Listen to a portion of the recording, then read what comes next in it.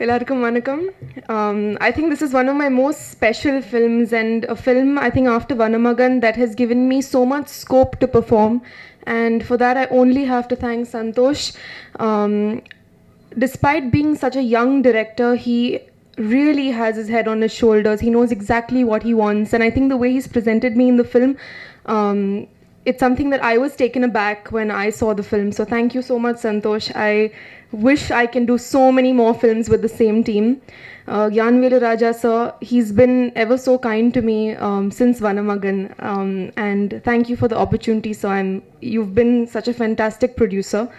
Arya, I think, there are very few times that you finish a film and you still keep in touch with the people you've worked with.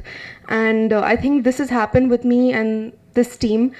We continue to remain in touch and be friends even after the film is over. So Arya is someone who makes you feel so comfortable on set, and despite being part of the industry for 10 to 15 years, he hasn't lost the zest to be the best, whether it's the acting or the dancing or action. He does his best all the time, and I think that's something that's really, really commendable.